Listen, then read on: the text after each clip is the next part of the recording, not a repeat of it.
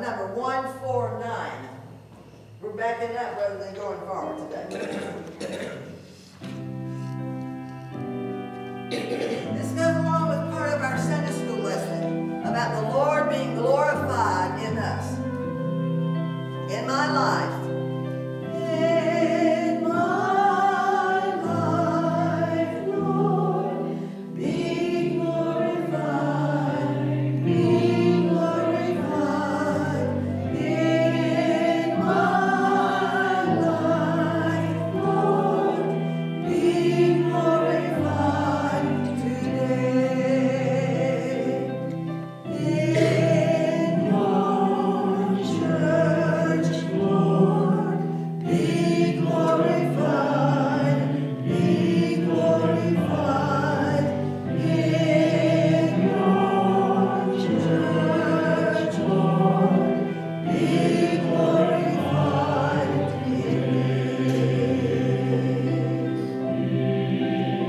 in my life, Lord, be glorified, be glorified.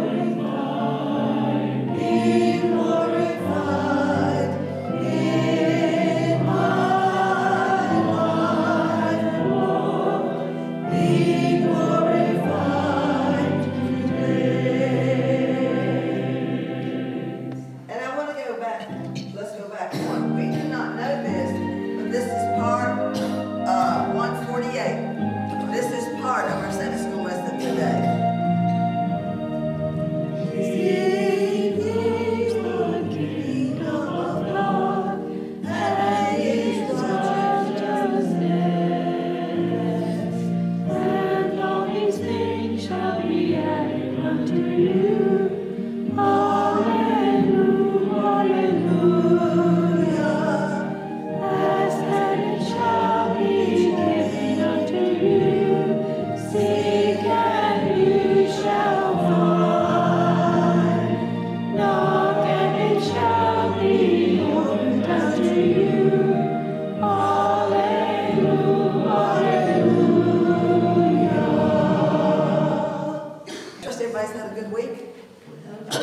And I really thank the Lord for decreasing the rain so that we could all get in, because it was really a nice rain. Tennessee got a little bit of tornadoes and gusty winds, and we may have that this evening, so be aware. When we look today at the Christ-disciplined life, is your life really disciplined by the Lord? Is He the first person that you seek? Is He the first person that you call upon? Is He the first person that you invest in? Is He the first person that gets your tithes and offerings? And He is a He. So is your life really disciplined by the Lord? All of this today is food for thought for all of us, because we're not perfect yet. Now, most of us can tell the difference between an authentic person, right? Someone who really is who they say or they pretend to be, right? We can tell. If you can't tell, I used to could be fooled many, many, many years ago. I believed everything everybody told me. And I got a rude awakening when it came to pass that it wasn't. And and it just really upset me. It disturbed me so bad. I thought, Kay, you got to be sharper than this. You got to grow up. The world out there is not always who they say they are. So I prayed and asked the Holy Spirit to really give me an insight to people, if they were really honest, if they were really serving the Lord, if they were really who they said they were. You know, like a salesman that comes to your door, one of the first questions I want to ask them, do you use this product? Well, there's no well. How can you sell something that you don't know anything about? Exactly. You can't. If you don't know the Lord, you can't sell it. If you don't know the Lord, you can't testify about it. So you have to be authentic in who you are and this is everywhere. Because every now and then someone will pop up unexpectedly. I was in the grocery store with Keith one time, And he was a little, maybe about Maya's age, maybe a little bit younger. And he was, what's that, what's that, what's that, what's that? So we were going through, and I was trying to tell him about what everything was and this, and I was trying to be, you know, I had a laundry list of things that needed to be done. So this 3-year-old or 2-year-old was not really cooperating. We need to get on down the road, you know, not what is this, what's that, anyway. So I was trying to be very, very patient. Somebody put their head around and said, oh, what a neat mom. Oh, well, one of my times I was really neat. You were having so much patience with this child that the next time she would see me, when he saw something that he wanted, and I had to drag him out of the store. You know, have you ever had that to happen, Lori? You know, they're pitching a fit because he was laying down in the floor. I just grabbed him, I paid the lady, and grabbed him by the arm, and out the door we were, screaming and hollering. And I thought, oh dear.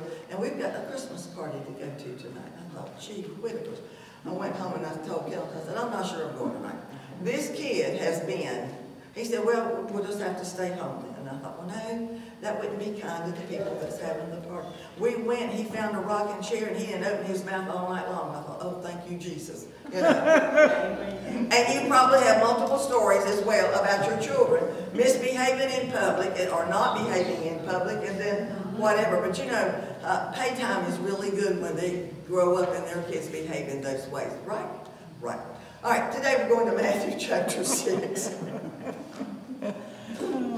But as Christians, how many celebrities on TV do you know that are not who they say they are to be in their private life? Think about that. Who are the people maybe who have come out in their dealings, or we find them guilty of so many things? Politicians. They're not really authenticated. I'd like somebody that just tells the truth. If there's anybody out there that can tell the truth, you got my vote. That's all I want is the truth. But how do we know they're telling the truth? Because so many people lie all the time. We don't know. You know, it's so hard. Maybe, you know, we think they're telling the truth, and then 6, 7, 8, 10 months down, somebody, in this day and culture, you used to can hide a lot of things years ago because we didn't have the technology that we talked about a couple of Sundays ago. But now, you better be a clean-bred person because they can dig up stuff from you when you were a baby. I mean, you know, it's all over there, and it's really sometimes very embarrassing. Remember the Pharisees that we're talking about. Jesus is continuing his Sermon on the Mount. The Pharisees of Jesus' day, and they were fair, you see. They had a strong commitment to the law, to the letter of the law. And so they had, and they were trying to always put Jesus on the spot and call his hand on a lot of things. They were very traditional. They wanted the tradition of the elders. They were very strong, ritualistic. And there's nothing with any of this. It's just how the extreme that we go to it. And they were very legalistic. Very legalistic. So when we looked at those, they kept the law, but they really missed the point with Christ coming into the thing. Here we continue in Matthew 6, his laws and his sermon, the Jesus Sermon on the Mount. This is about serving God with the right motives. Why do you serve the Lord today? Because you think it's politically correct? It's acceptable? You think you might get to heaven by serving the Lord correctly? But it's a heart thing. And Jesus is going to tell us today. It's very possible for people to do a lot of good things but still not have a really good heart. There are billionaires and millionaires who give away loads of money all the time, but they live in sin. So what's their motive? Tax evasion? Get it off their taxes so they don't have to pay so much taxes? See, there's lots of motives. What's the true motive behind what it is that they do? So we must do we do our good deeds to be shown to men? For people to applaud us and pat us on the back? Why do we do the things that we do? So when we look at this, in chapter 6, take heed that you do not do your charitable deeds before men, to be seen by them. Otherwise, you have no reward from your Father in heaven. Therefore, when you do a charitable deed, do not sound the trumpet, before you as the hypocrites do in the synagogues and in the streets, that they may have glory from men. Assuredly, I say to you, they have their reward. They have their reward. I don't know if you're embarrassed about coming up and putting your tithes and offerings in the offering plate, because that's letting people know that you do tithes and offering. When we took up the offering, people did not have to give. They don't have to give today. That's not entirely up to you. It's between you and the Lord. So, you know, but the ushers always knew who gave and who didn't give. They never knew how much, but, you know, when they passed the plate, they knew who put in there and who didn't. If you would like to go back to that, please let me know, because we could have ushers to do that. We've just continued that practice, you know, up front. We've not, because of the pandemic, and want people to feel very, very safe. But the scripture here is we're talking about, the Pharisees wanted their identity was tied to their religious practices. So they wanted to make sure, that knew that they were devoted to God. They wanted everybody to know that. And they would look down on other people if they did not do like they thought they should. And Jesus said, that's not, you're doing it for the wrong motives. Let's continue. Verse 3. But when you do a charitable deed, do not let your left hand know what your right hand is doing. That means don't broadcast it. Don't let other people know what you're doing. That your charitable deeds may be in secret, and your Father who sees in secret will himself reward you openly. I know lots of people who do things here for the church. No one ever knows about it. I'll know. I know. Because they'll give me some money to say we do give this for so-and-so. There are other people who will hand other people money. We will never know. That means they don't want it on their tithes and offerings. You see, they'll slip somebody something. You never know it. This is what the Lord is talking about here. That your charitable deed be in secret, and your Father who sees in secret will himself reward you openly. He will give you the blessings that you deserve. Verse 5, and when you pray, you shall not be like the hypocrites, for they love to pray standing in the synagogues. Oh, Father, hear me as I pray. Lord Jesus, and they lift up their voices. Yeah, there's nothing wrong with raising your hands when we pray. That's an act of worship. That's an act of worship. There's a difference in wanting to be recognized.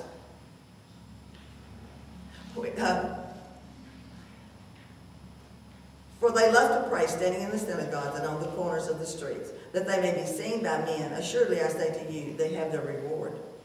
But when you pray, what is he telling us to do?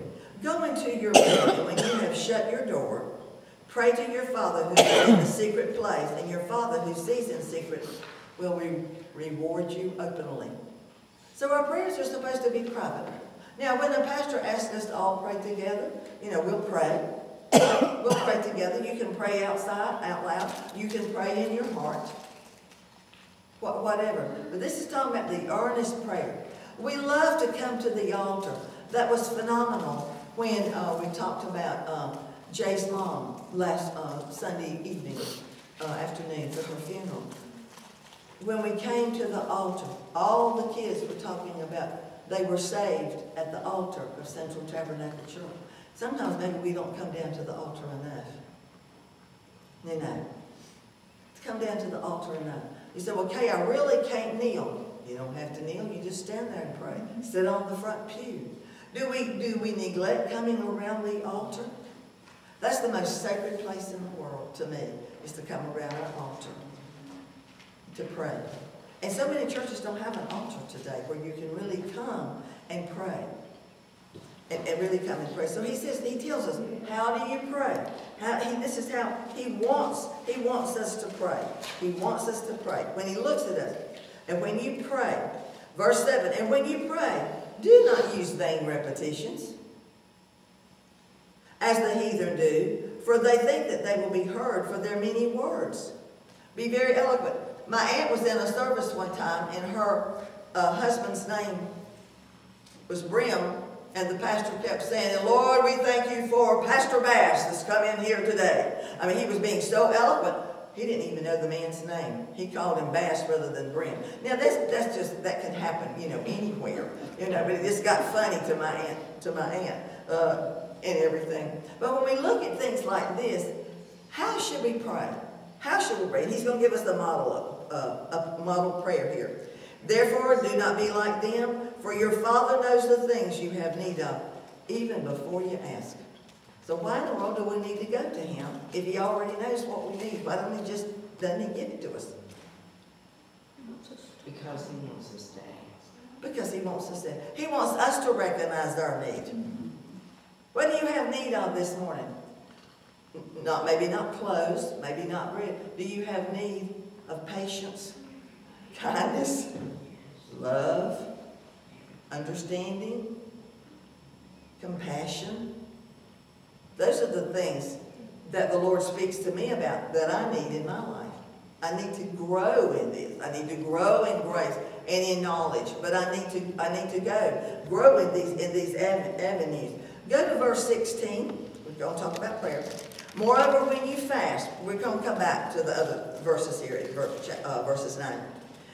Moreover, when you fast, do not be like the hypocrites, with a sad countenance, for they disfigure their faces that they may appear to men to be fasting. Assuredly, I say to you, they have their reward.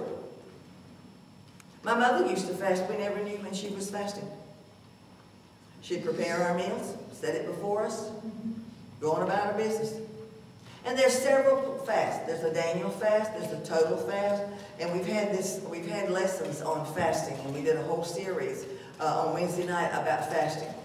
So you fast. Some people are diabetics, they cannot do a total fast. But fast according to, you may want to fast maybe your drinks, and just drink water rather than all your diet drinks. Or maybe bread. You don't need the bread. You can do partial fasts. But what he's telling us here, when you do fast, this is how you're supposed to do it. But when you fast, verse 17, anoint your head and wash your face. Cleanse yourself.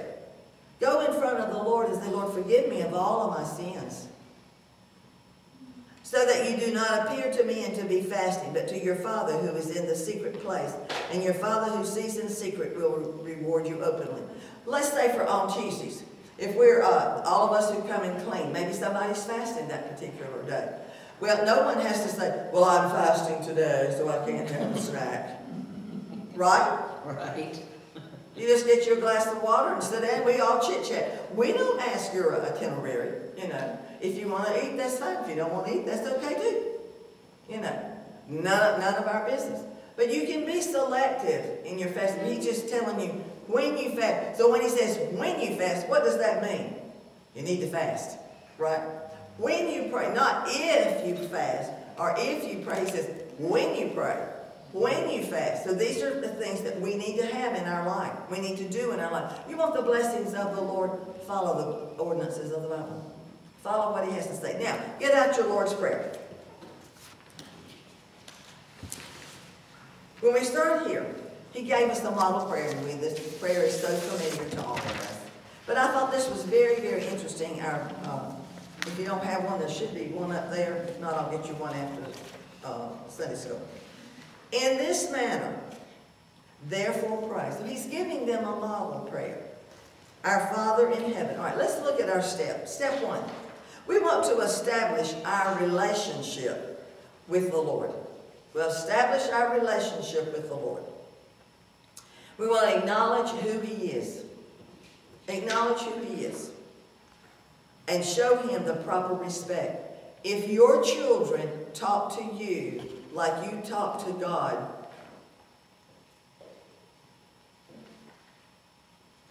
how would you respond? Do you want them to respect you? Not, hey, I need this. When am I going to the store so we can get this? No. You want them to give forth respect. Mom, Dad, you want respect to be shown.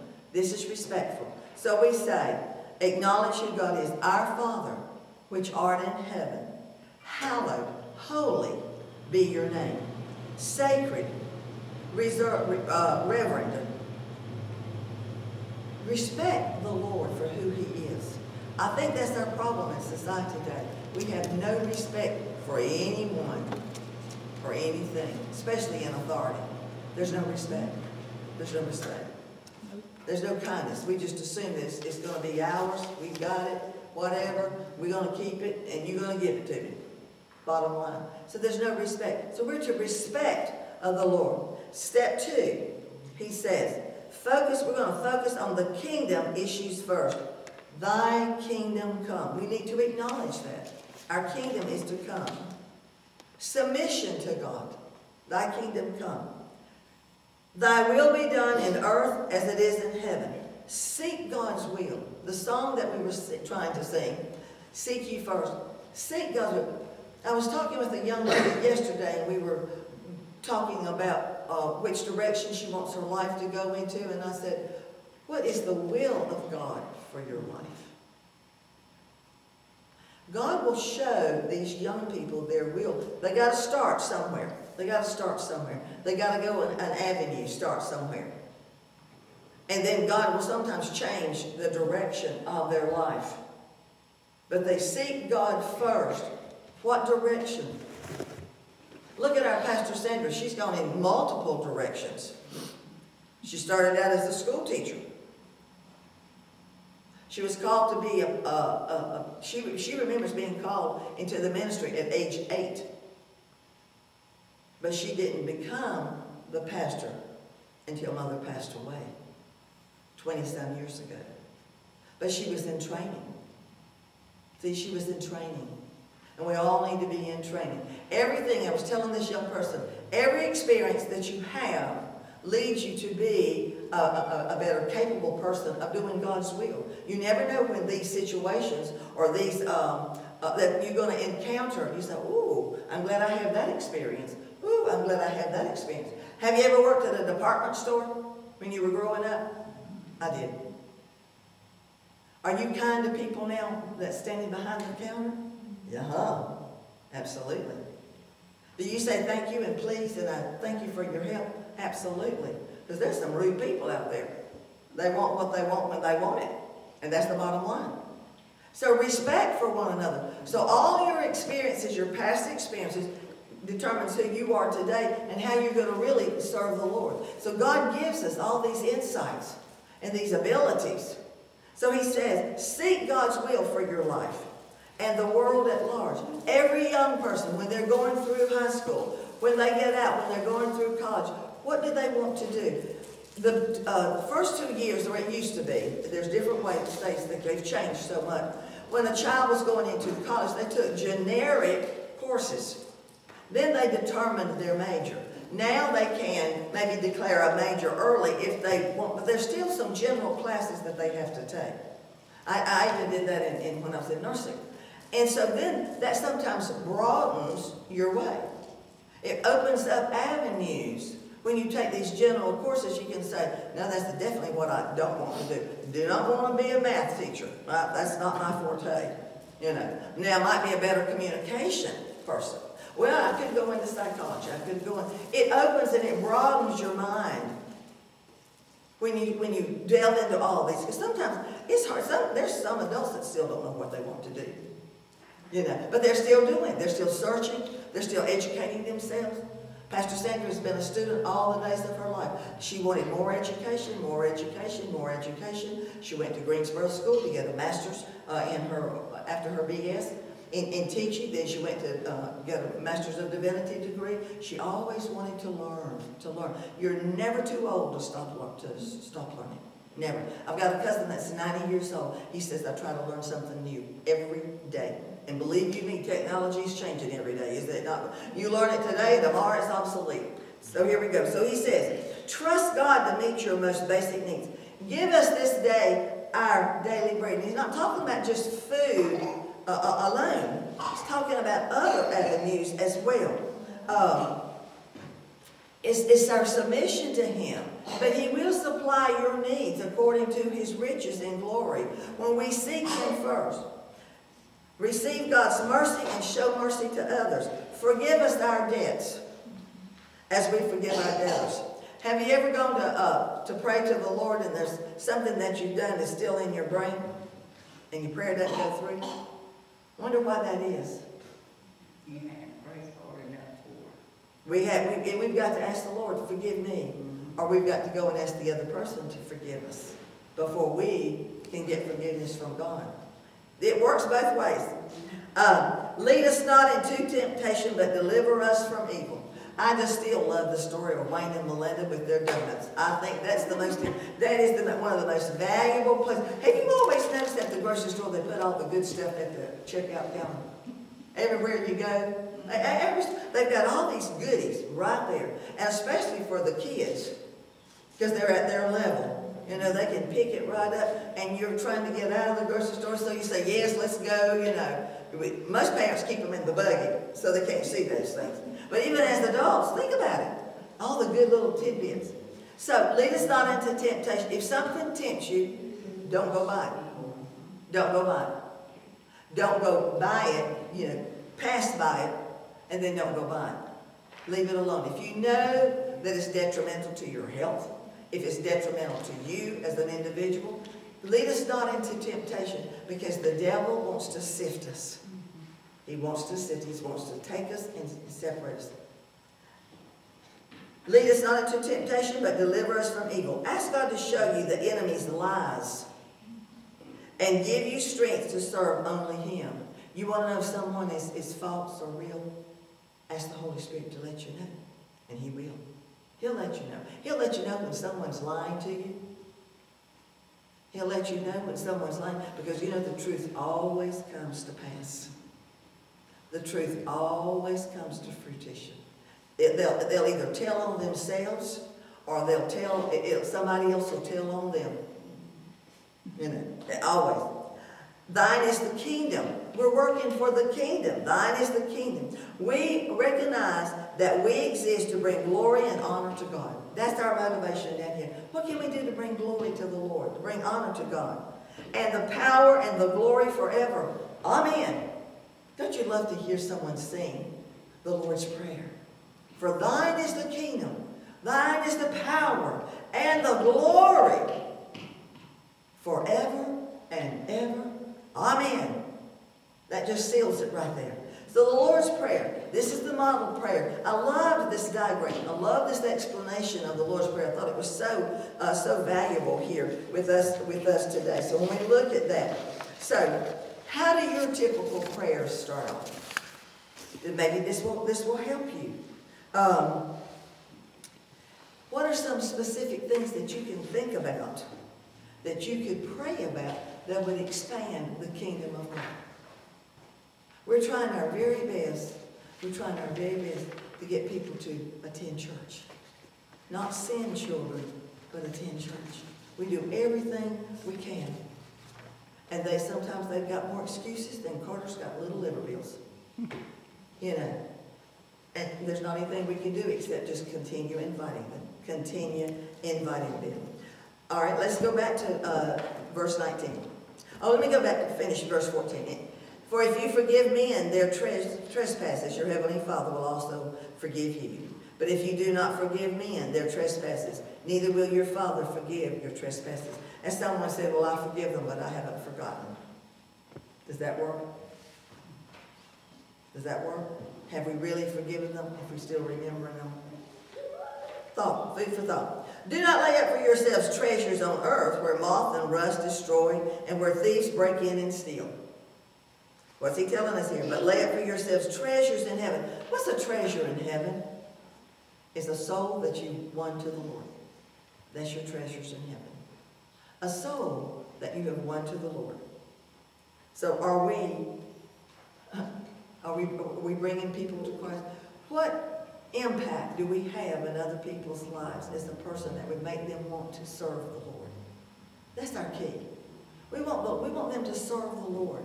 These children that we have here, my heart's desire is that they will want to serve the Lord. If they never, ever remember. When we sat at the funeral, Jay and his brothers and his sisters talked about growing up in church. Did we leave a lasting impression on them? We hope so. We never know. We never know. When you pass somebody by in the store, did you leave a good fragrance of kindness and love? So we're laying up treasures in heaven. So this is the greed. We know that a lot of the greed dominates a lot of our society, does it not? Greed does. And it's hard. So we're not going to store up treasures here on earth. And you know, when we start cleaning and we start changing seasons, we think, wow, boy, have I got a lot of stuff. I've got a lot of stuff over the years. We compile it. It piles up sometimes. And we don't realize it. So we start changing the seasons and pulling down the Christmas and et cetera, even here at the church and everything. So we want to manage our finances wisely. We want to manage our finances wisely. And what does he tell us here? But lay up for yourselves treasures in heaven, where neither moth nor rust destroys, and where thieves do not break in and steal.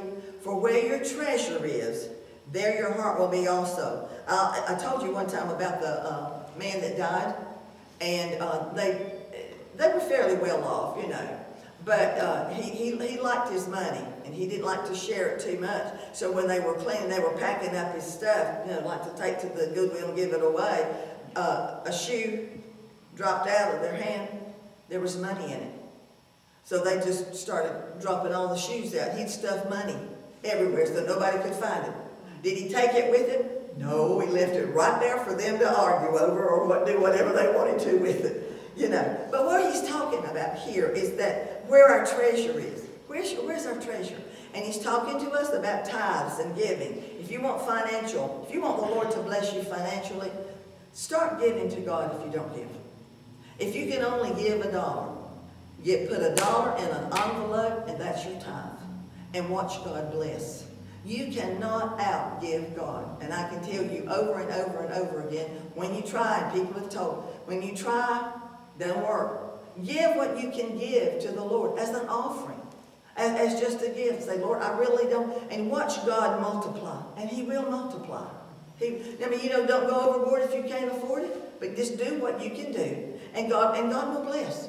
Oh, I promise you God will bless. And you don't have to believe me. Believe the Word of God. Believe the Word of God. Verse 22, the lamp of the body is the eye. If therefore your eye is good, your whole body will be full of light. That means if you love the Lord all the way down, then everything's going to work out. But if your eye is bad, if one eye is bad, your whole body will be full of darkness, full of sin. He's talking about sin, and he's talking about salvation. If therefore the light that is in you is darkness, how great is that darkness? It's minor. It's amazing when we come in here and I start turning on the lights. Little by little by little, all the lights come on. In the sanctuary. Just think about your house. When you walk in, I don't know whether you leave a light on or not. We do. So that when we come in, there's a light always burning in our home. But look how the light is illuminated when we keep turning on all the lights. You want to illuminate someone's life this week with your light shining for the Lord.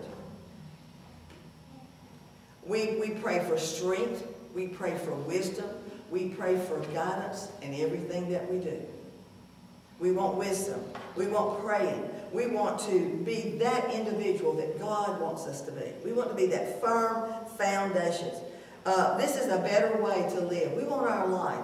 You remember the virgins, the 10 virgins, 5 had light and 5 didn't have their oil. So when it came time to go to the bridegroom, what happened? Some were saying, oh, I'll get it next time. There's so many people that are putting off salvation. And look in the newspaper. The deaths are not just for the elderly, the matured. A 40-some-year-old passed away this week. There could be a 36-year-old. There can be a teenager. One of the saddest funerals we had was a teenager. Pastor Sandra and I. A teenager. Vibrant teen. He was hit by a car. He was riding his bicycle. A child with cancer. You know, we've had those funerals too. One of the saddest funerals was a child that age that was sick. No time to live. Look, even on Facebook, parents will post, pray for my child. Pray for my child. They may be 3, 2, 5, 7, 8. We never know. So how are we going to serve the Lord? So we look at this, our lights. No one can serve two masters. Verse 24.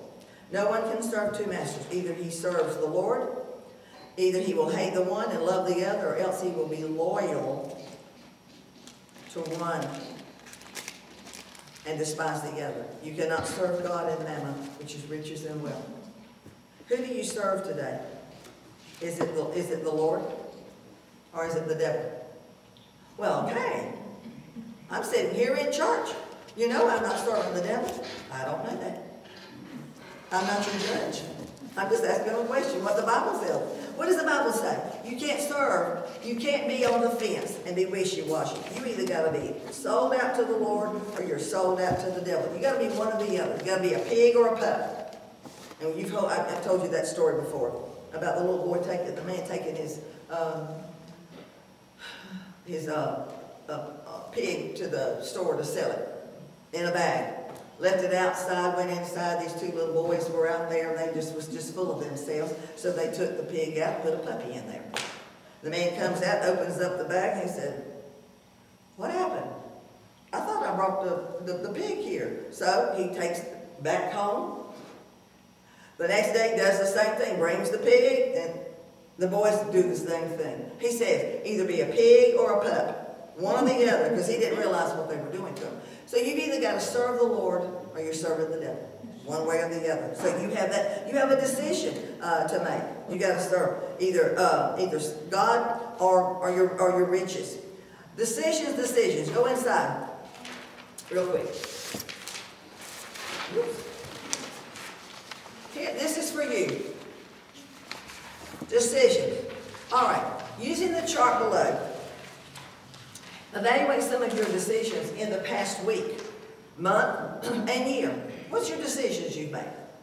How did you decide to use your time, money, or other resources? What was the rationale for your decision? What were the results? All right, let's say this past week, let's just say to complete a project. Maybe you had one project you needed to complete. All right, what was the rationale behind it? To get the man stuff out of the way, right? And to put that project, I hate to have projects just sitting there, don't you? Forever and ever and ever, they just sit there and you think, no, I'm going to take care of that, and I'm going to take care of that, and I'm going to take care of that. And you just walk around it, you know, all the time. You walk around it. What was the result? Project completed, then you don't have any stress factor, and you think, whew, now you can move that one out of the way and you can go on. Oh, last Tuesday we were here in the kitchen, and Judy kept saying, and Melinda, now, you know, maybe January, we're going to come in here, we're going to clean everything up. You know, we're going to do, you know, and I said, okay. And then something came, and Melinda said, you know what, this cabinet right here, said, we've got more lids than we've got containers. I said, well, why don't we just match them? She cleaned the cabinet. She said, you know, I feel better already. And Judy cleaned her cabinet because she's trying to put stuff up, and she couldn't put stuff in because there was so much stuff in there. And I said, you know what? What's our better plan? Clean a cabinet a week. If it's messy, clean it. One thing, one item a week. Because, you know, sometimes that's all we've got energy to do is do one project, right?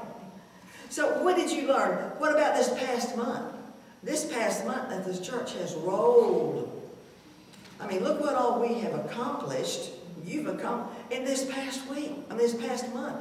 Today is December the 10th. We've had Thanksgiving, we've had ladies' brunch, we've done food for the pastor, we've done funeral. And it keeps rolling. It's not stopping. We had chicken stew. I mean, look at all the things that we've been busy at, we've accomplished. So, the statement, what was your decision?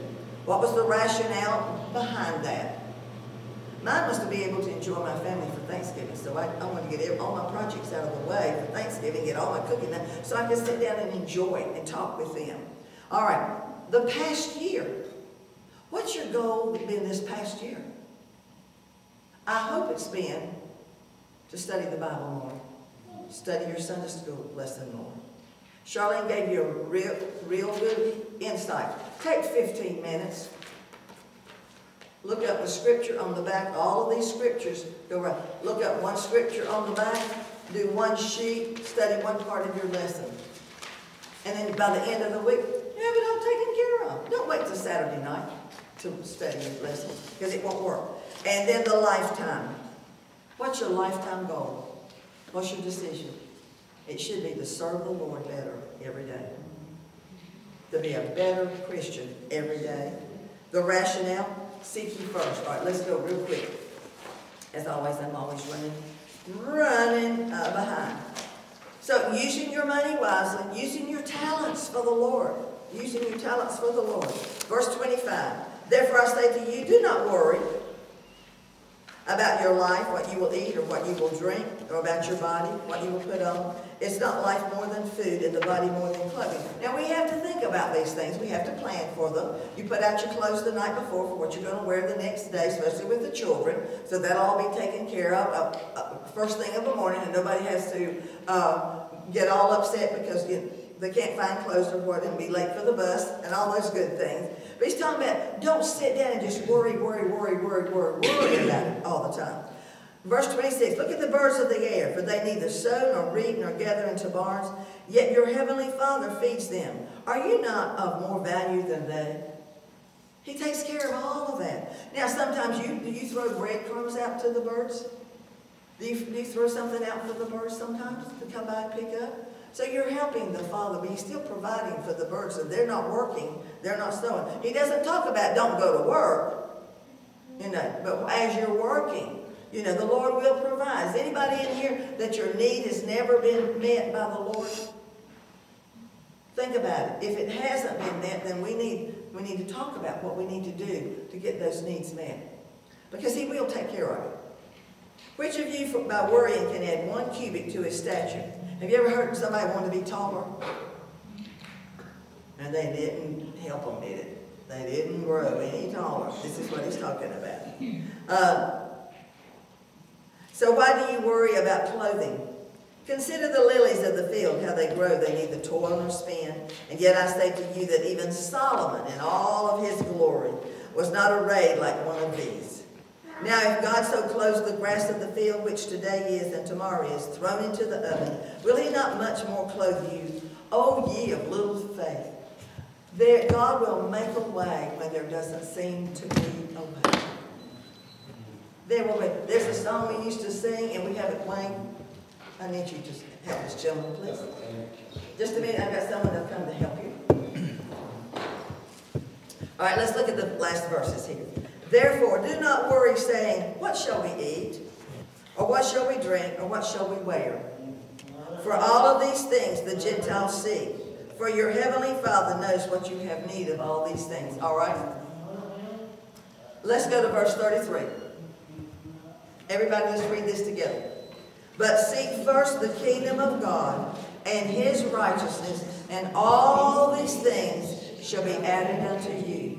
When God is first in your life, you do what you know you need to do as a Christian. Then all these other things. Can everybody say amen? Can anybody deny that? Is there anybody here that can deny that? There's been times I couldn't give tithes, but guess what? Something broke down and I had to pay for it. And I thought, oh my soul. It didn't take me but 1 or 2 times to learn that lesson. Right, everybody? You've learned that lesson. You've learned that lesson. Give a pie away. Bake 2 pies.